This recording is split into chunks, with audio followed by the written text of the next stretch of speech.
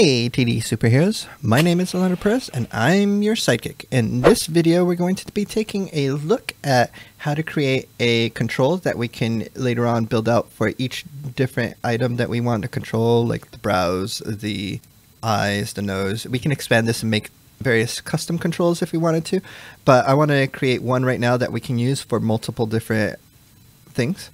So right now with the face rig, what we have so far, if we click on the face, we've imported the blend shapes and we got the blend shapes working. Right now it's not connected to any other geometry, so if I move it, it's going to rip everything apart, but we'll get to that eventually. So in order to work on the controls, I'm going to open up another tab and we'll create a function for it. And I'm creating a Python tab here. And then with this function, we'll bring it into the main script and then work on it from there. So maya.cmds as MC. So let's create a function, define create ctrl. Okay, so we're creating the control here. And this doesn't do anything, it just creates a function for creating the control. And then what we are going to do in here is start creating curves. So if we expand here, we'll create it down on the grid. Basically what we're going to want to do is to create a NURBS primitive, actually curves tool, EP curve tool. And I should have done the option box, so let's go here, curve tool, option box. I'm going to choose linear. And then we're going to make a box that looks something like this. So I was just snapping to each grid, but it ends up creating a box for us. And we can see that we have the points, and basically we're creating a curve, one-dimensional, so that way it doesn't have any actual curving, it's going to be straight lines. And then that first point was actually off, I didn't snap to grid, but the rest of them I can snap to grid because you can see they have they're at 0 or 1. That first one was just slightly off, so it's at 0 but 1 and a tiny bit, or -1 and a tiny bit. So what we're going to want to do is create a curve. So mc.curve, and then we'll call this, or we'll set the dimensions equal to 1, and then we're gonna set points. And let's look at how the points are done here. So if we look at the command documentation, we should have example of how it creates a curve. So it's basically a list of set of coordinates, which is great for us. So we're going to say P equals, and then we're going to set brackets, and inside of here we're going to set a set of coordinates. So we have 1, so we'll have it start off 1, 2, 3, 4, 5. We need 5 different ones. So it's 1, 2, 3, 4, and 5. So what I want to do, I'm going to create it vertically rather than flat on the grid, so I'm not going to use the same coordinates that we have right there. And it goes in order. Each of these points is going to be the first one it creates, then it creates a line between these two, and then it creates a line in between these two. So it goes in order, so we know that. And we need an X, Y, and Z value. So let's start off with 1, 1, 0. So that way it goes vertically in the Y. So it is going to be 0. Actually, let's set 0 on the X. So we'll do 0 here and we'll do 1 here. So it's going to create like a point there. Then we want to go down. So we're going to do the same numbers here for the next one, except on the Y it's going to be -1. So that's how we know we're going down to that negative value. Then we want it to go over to the other side, so we can copy this, put it here, and it's going to be negative on the z. Then we want it to go up, so it's going to be the same thing here, but with a positive y value. And then let's paste it, and it's just going to be positive and positive because we're going to end off exactly where we started off. So the first one and the last one should be exactly in the same spot. So let's see this. Right now it's just the function, so it's a blueprint, but we know the code is at least not have a syntax error, but we need to call this command. So we'll call create ctrl. There we go. And I think I did create it on the wrong axis because I want it to be facing this way. So that's pretty easy to fix. So basically all the z values are going to go where the x values were. So this is going to be 1, and then this is going to be 0. And then this is going to be -1. This is going to be 1. This is going to be -1. Oops, I put 1. It should be 0 over here. And this one should be 0. And 1. And 0. Alright, let's try this again. There we go. And it should be facing the same way as our character. Cool. That is good. So the next thing I want to be able to do is have a circle in it. So let's create a NURBS circle so that we can see the command. We can see that the command is here. The NR is the direction, the normal direction, so it's the Y is where it's pointing. What we're going to want to point it towards is the Z. And we're creating it at the center. That's good. And then the radius is we want it to be smaller because right now it is setting a radius of 1. And that's why if we were to look at it in a bit of a angle here, you could see that it actually fits right up to the edge of the circle. But we want it to be smaller so that way it fits inside of that square. So let's take a look at doing that in Python. So we're going to say mc.circle. It's going to create it at the origin, so that's fine. What I want is nr equals, said z, so it's going to be 0, 0, 1. And let's see if that's enough for what we're doing here. Invalid syntax because I don't have a parentheses there. Let's try that again. Yay! So that works. And then we need to bring the radius down. So let's say radius equals 0.1. Let's try that. And that works. It's probably a little bit small. Let's try 0.25. There we go. I like that. So this works. Right now the circle is going a bit more than what we want because we want it to stop at the edge right there. And when we move it up, we'd want it to go all the way up to 1, which would bring it there. So what we would do is add the radius onto each one of the values of this box. So that way we know it fits properly when we bring the controller value to 1. So the radius is 0.25. So 0.25, 0.25, 0.25, 0.25, 0.25, 0.25.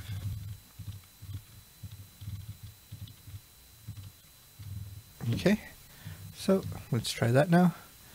And the box is a little bit bigger, but when we bring it up to the edge, it's not going to be perfect right now, but we will limit it. You'll see that it's like pretty much to 1. So that's good. Great. So we have a box. Actually, let me run this again. We have a box that's going to be kind of our range of movement. So that way visually you can see where you can go when you're doing the controls.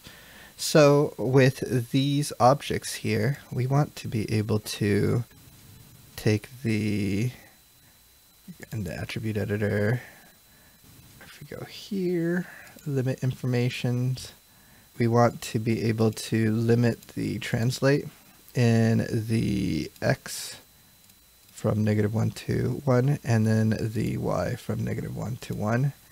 And then in the Z, we are going to make it 0 all the way.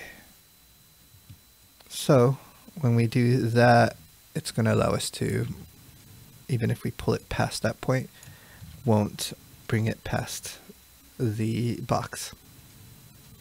So how do we do that? We can say that we have the transform limits command, and we have the range X. Oh, but that was for the rotate X. We were looking at the translate values. So -1, 1, EX, and it tells us the name of the object. If we're creating multiple of these, we won't necessarily know the name of the object, so we're going to have to figure out a different way to get the name of the object. And later on in a future lesson, we'll actually set a specific name for each one of them, but they'll all be different, so we need to procedurally be able to figure that out. So let's do mc.transform limits, and let's look at the Python example of this. So translate X, that's good, and then this is enabling the limits or disabling them. So we need the TX, which will give us the minimum and maximum values for each one of the transforms. And then we need to see if there's a maximum limit that we can have, like it stops you once you get to those limits. So we have to make them true and true. So let's do TX. And we're going to say -1, 1, and it should be TX equals.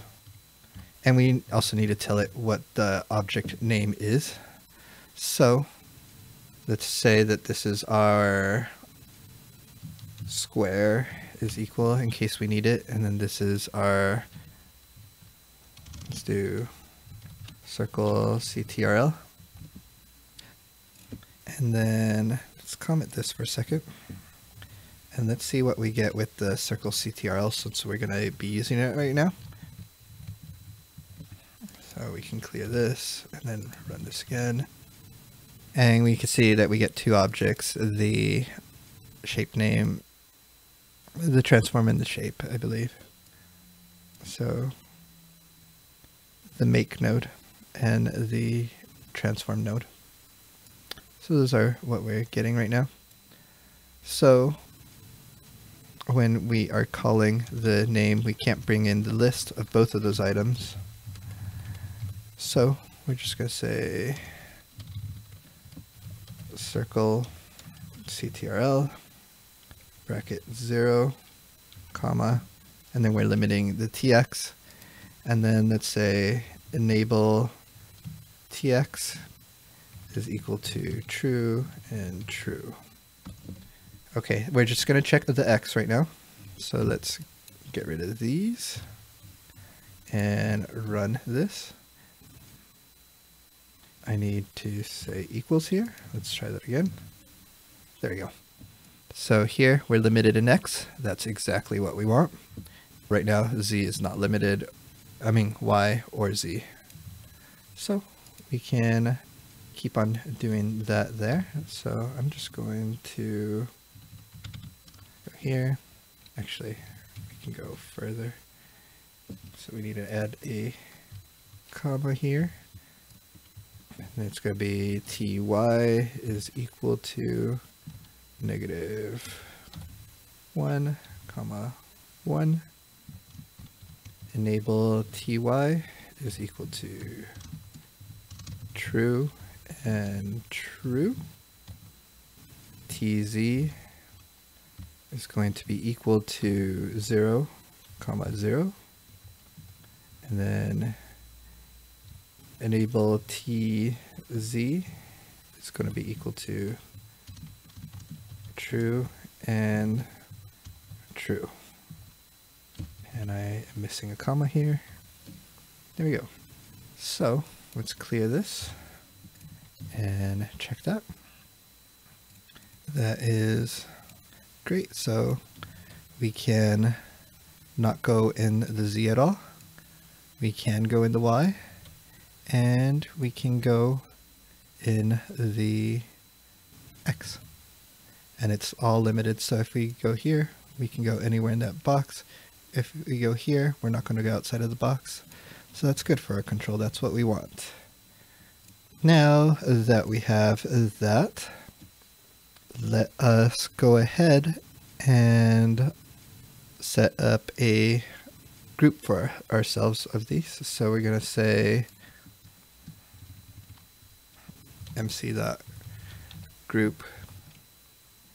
and then we're going to take square 0 with circle CTRL, and then let's say give it a name equals our, right now we'll just call it face control. We'll change that later for each individual part, but this will give us an idea of how it's working. So if we look at that inside of our outliner, we have this, we have an error, line 9, no object matches C. So that means for the square, it's not actually a group, it's an individual object. So let's test that. And then this one should be 0. Let's try that. There we go. It's all grouped properly.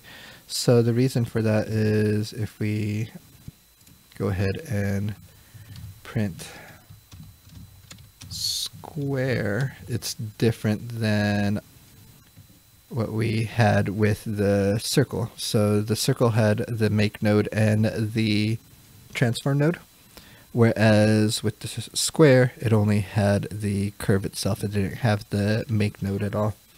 So we just treat it slightly different because of that.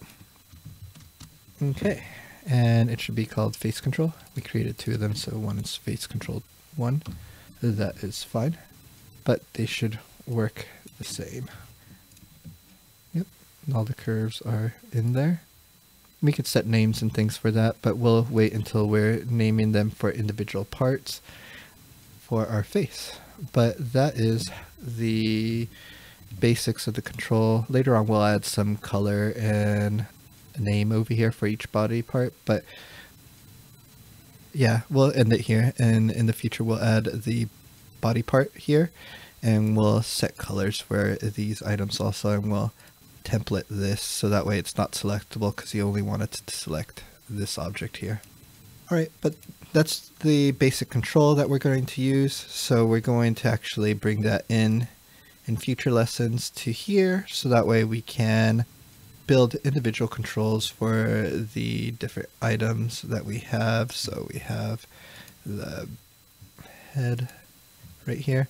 So we'll have the jaw, the eyes, the brows, maybe cheeks, maybe ears. We'll see what we'll do. But that way we can add individual controls that we can grab and move for all those different elements that we're trying to work with. All right. So that's it for this video. We'll see you guys in the next one. Bye.